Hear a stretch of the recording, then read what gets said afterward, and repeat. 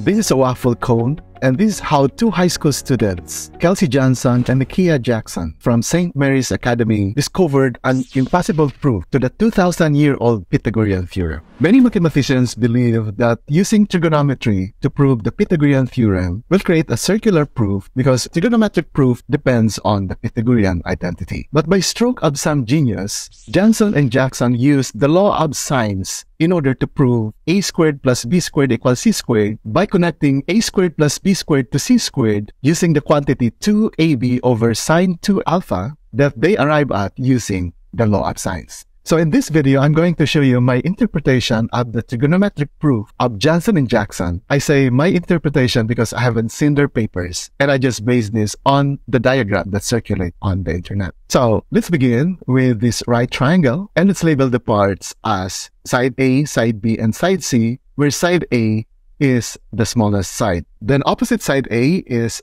angle alpha. Opposite side B is angle beta. We now say that the sine of this angle beta is equal to the opposite side B over the hypotenuse C. Then, let's reflect this right triangle across the vertical axis to form this other right triangle, and let's label the parts and the angles. Now, let's remember the law of sines. The law of sines says the sine of the angle over its opposite side is equal to the sine of the other angle over its opposite side, and is equal to the sine of the third angle over its corresponding opposite side. If we now look at this triangle, and using this law of sines, we can now say that the sine of beta over this side C is equal to the sine of this angle, which is 2 alpha, over its opposite side, which is a plus a, or 2a. Since we know that sine beta is equal to b over c, we can now replace sine beta by that value, and simplifying, we now have b over c squared is equal to sine 2 alpha over 2a. And solving this for c squared, we now have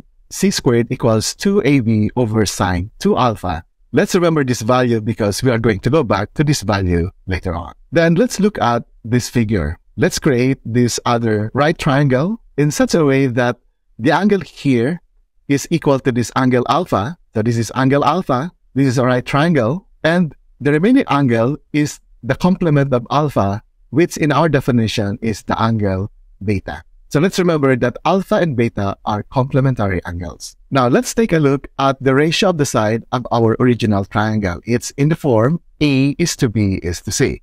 Now let's consider this red right triangle. You have here angle alpha corresponding to this angle alpha. We have this angle beta corresponding to this angle beta, and you have here a 90-degree angle and a 90-degree angle. So the corresponding angles of these two triangles are equal, and by AAA similarity, this green and this red triangles are similar triangles, and therefore their corresponding sides are proportional. Notice now that for this red triangle, we know the length of this side, that is A plus A. But this side is opposite angle beta, which means this is our middle side. The hypotenuse is opposite the 90-degree angle, and the shortest side is opposite alpha. We now say that for the red triangle, the expression representing its middle side is 2a, because you have here a plus a. Now, since the sides of these two triangles are proportional, if we can find the constant of proportionality, then we'll be able to find the expression for this side and for this side of this red right triangle. How can we do that? From B, to get 2a, what is the constant of proportionality? In other words, what number multiplied by B in order to get 2a? That number is 2a over b. And this is now our constant of proportionality, so that if we multiply this a by this constant 2a over b, then we now know what is the expression representing side A. And that is 2a squared over b.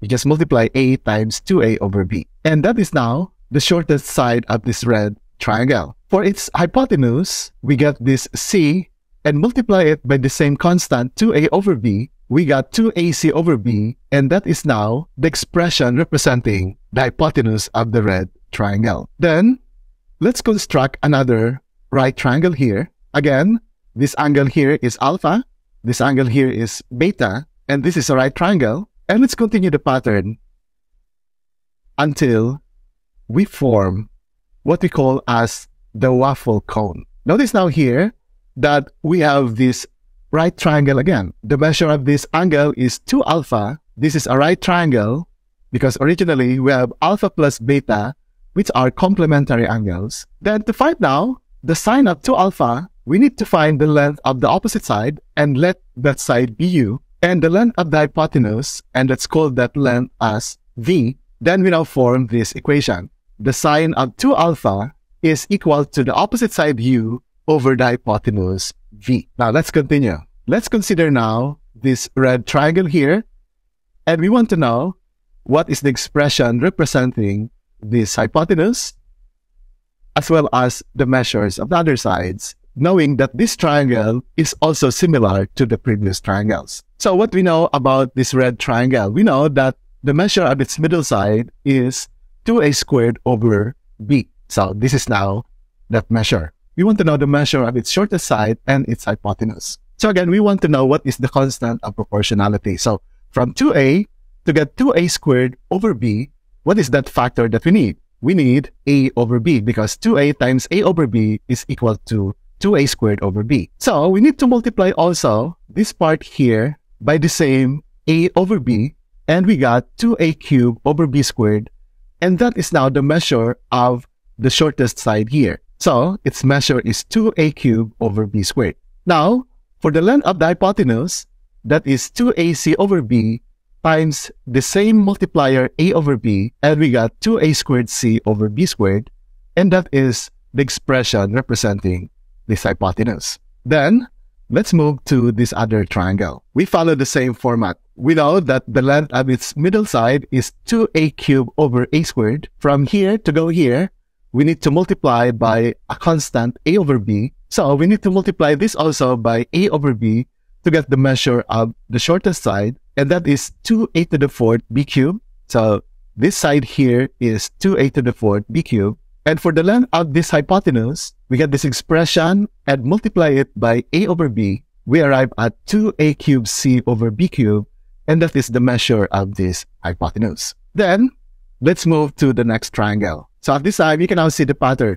The measure of the middle side is 2a to the fourth b cubed. From here to go here, we need a constant of proportionality. And you will notice that the constant of proportionality for the succeeding triangles would always be a over b. And therefore, we can now find the expression representing the shortest side, and that is 2a to the fifth b to the fourth. So this shortest side here is 2a to the fifth b to the fourth. Then for the hypotenuse, this expression multiplied by a over b, that is 2a to the fourth c over b to the fourth. So that is now this hypotenuse. Then we can repeat the process, and we will arrive at these values by just keep on multiplying those values by a over b, because that would be the constant of proportionality that you will find here. We are only after the hypotenuse. We are not after the measure inside this triangle, because what we want to know is find the length of this side that is opposite to alpha, and find the length of this side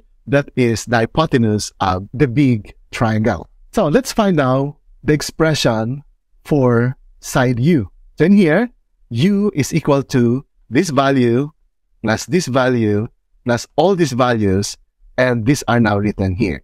Notice that this is an infinite geometric series. For the value of v, that is this c plus this expression and all these other expressions.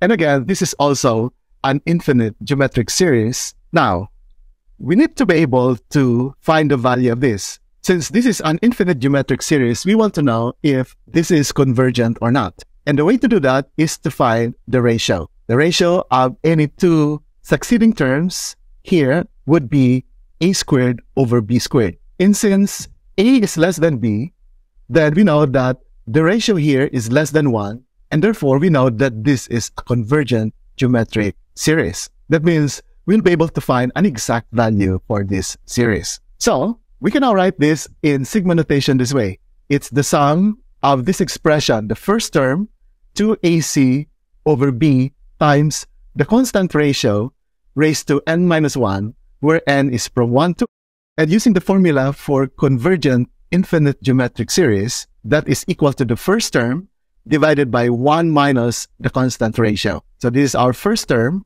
This is our constant ratio.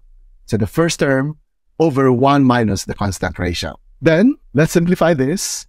We add the denominator to arrive at this, and then multiply the numerator and the denominator by b squared. B squared divided by b is b. B squared and b squared are cancelled out. So, we arrive at 2abc over b squared minus a squared. This is the expression representing the length of side u. So, let's remember this value.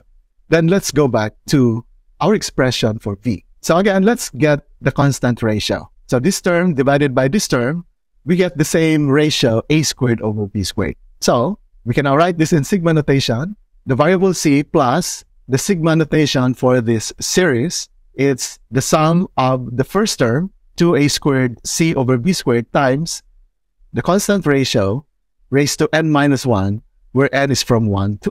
And using the formula for convergent infinite geometric series, we have the first term, which is 2a squared c over b squared over 1 minus the constant ratio a squared over b squared.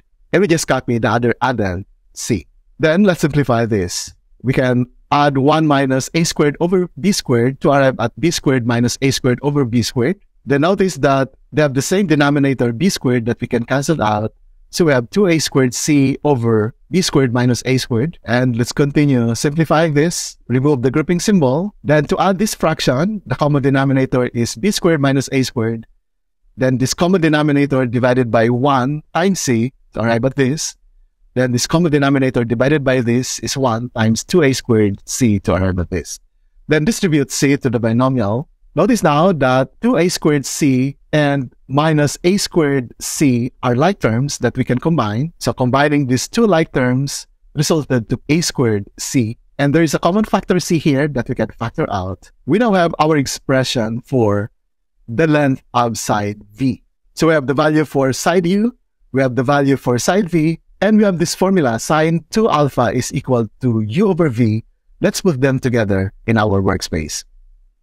So, we now have sine 2 alpha equals u over v. Notice again that their denominators are the same. B squared minus a squared and b squared minus a squared can be cancelled. And you have here a factor c and another factor c that can be cancelled out. So what's left is sine 2 alpha is equal to 2ab over b squared plus a squared. Then, let's solve this for b squared plus a squared. So we have b squared plus a squared is equal to 2ab over sine 2 alpha. And by commutative property of addition, we can also write this as a squared plus b squared equals 2ab over sine 2 alpha. Now, we have here a squared plus b squared, and we have here c squared. And luckily, notice that both of them are equal to the same expression, 2ab over sine 2 alpha. You have here also 2ab over sine 2 alpha. And so we can now put them together. And here is now what we got. Take note that these two expressions are exactly the same. Therefore, by transitive property, a squared plus b squared is equal to c squared, and that is now the Pythagorean formula that we would like to prove. And so, ladies and gentlemen, this is how these two high school students, Calcea Johnson and Rujean Jackson, from St. Mary's Academy in New Orleans, proved the Pythagorean Theorem using the law of sines. So thank you very much. This is Land Assistant, and we'll see you again in our next video. Bye for now.